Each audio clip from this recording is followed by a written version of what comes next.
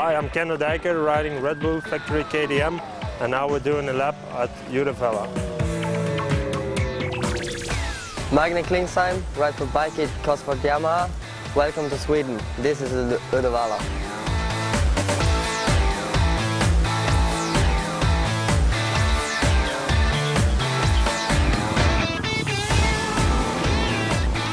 Dycker and Magne Klingsheim then take us down the start straight for the 2014 edition of this MXGP of Sweden.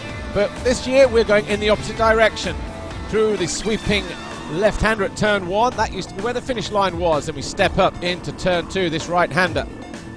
No stranger to winning here, of course. Dycker won his first ever Grand Prix back here at MX1. Dropping up through the shallow valley, through turn 3, onto the hard straight, over the tabletop. Nice knack-knack there from Dycker on the Red Bull KTM. Then dropping down, you can go single, double, single through these waves, or singles all the way down to the bottom through this left-hander. See how a little bit off-camber it is from left to right before working their way up. 2 single jumps, or a double if you're lucky. Short little uphill straight into this right-hander. Then we have the first of the Monster Energy tabletops. More of a step down. See how hard and slick and stony it is. Through the Talladega-style turn. Real big, bold turn. Then uphill. Again, a series of single jumps that the riders will go uphill. That used to be a downhill wave section. Through the tight right. Easy on the throttle. Hard and slick. Lots of loose stones. It's an old rock quarry that's still very much in use over the other side of the racetrack. Out of the left. Over a small tabletop. Then we head uphill. Possibly one of the longest straights.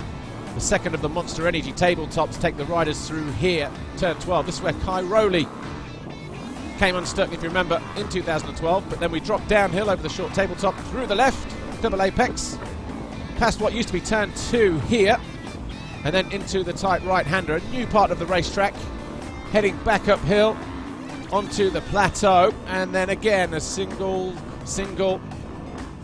series of waves. Can take the middle 2 actually as a double, but most guys monoing into the left-hander.